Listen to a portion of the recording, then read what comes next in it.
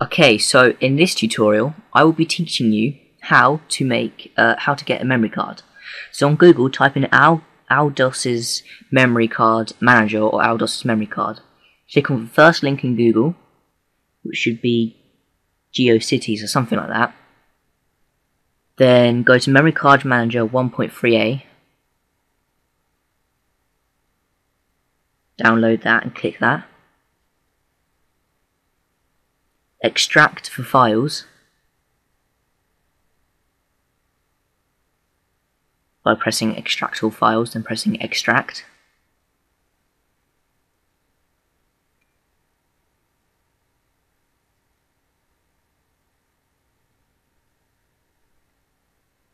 If you double click on the application, it should say it doesn't work, but give you an error message about a DLL that you need.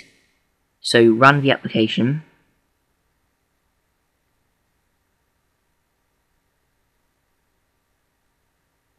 It's msvbvm50.dll, something like that. I'll put a link to this site in the sidebar, and I'll do it to the GeoCities site as well. So just make it a bit easier. So you have to go there and download it. It would say that the PSX Emulator memory card bit is stopped working, etc. But just ignore that. Then you download it.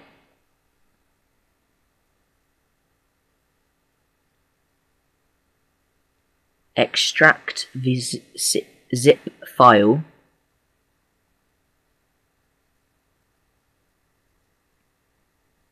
In the same process that you did with the application, memory card manager. Then you need to you don't need to do it in this order, but I would cut the memory card manager into the place where you keep it would be in the PSX folder.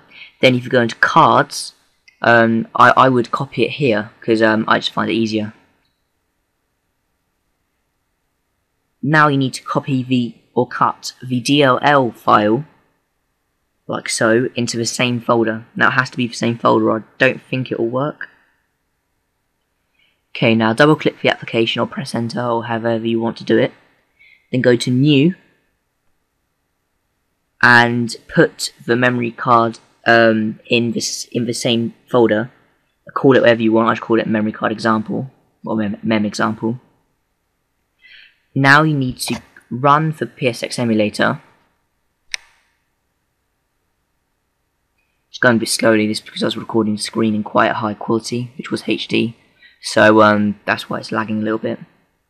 I'm just going to run a game to prove that it works. It's just going to be Crash Bandicoot. I'm next to the load save bit. Now I forgot a little section here. I sped this bit up because it was going so slowly. You need to go to Configuration, Memory Cards, Slot 1, and click your memory card. I did that a bit too fast at 300%, so that's why it's to go to Configuration, Memory Cards, click the three dots, then select your memory card. Now you can see here that I'm just saving it in the empty slot, then just calling it A.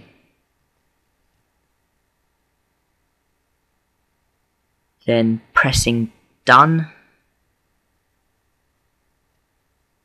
And it updates the memory cards, and then we've done.